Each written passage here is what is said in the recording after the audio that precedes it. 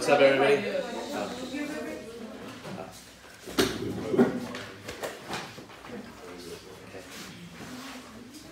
Well, mine was like a little difficult. It's it's in the refrigerator. So the first thing I could think of, now that I know kind of better understanding of what that means, it just means like it's over with, it's done. I worked at Biology for a couple years, or no, maybe like a year, something like that, not 2 years.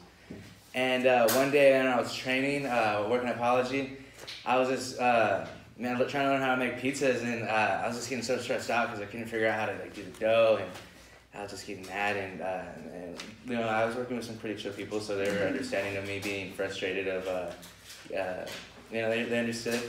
And anyways, so like I'm like, you know, maybe like 4 hours into this shift of trying to learn how to make pizzas with it, and I ended up getting stressed out, and I'm like dropping pizzas. I'm like trying to, you know, when you like scoop them up like that and everything. And, you know, my buddy Mitch, he was one of the shift leaders. He's just like, hey man, you know, like it's good, man. You can go home, like, you know, it's all right, man.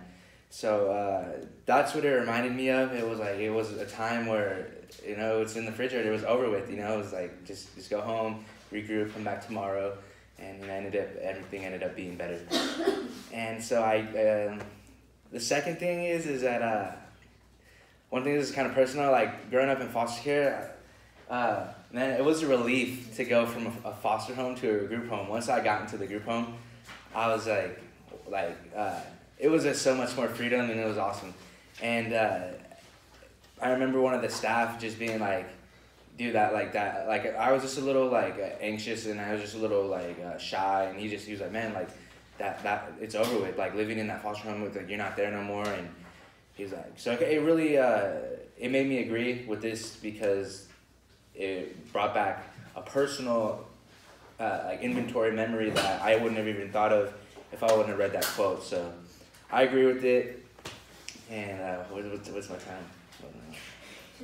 So yeah, I agree with it, and you know, I think that this quote is good because, you know, it just brings personal inventory memories maybe that you never even thought of. And I think that sometimes in life we forget things that happen to us, and that these cliches, such as the one I just stated, can really bring you know, positive light to maybe situations that weren't so great. I don't know what I'm saying. All right. Thank you, guys.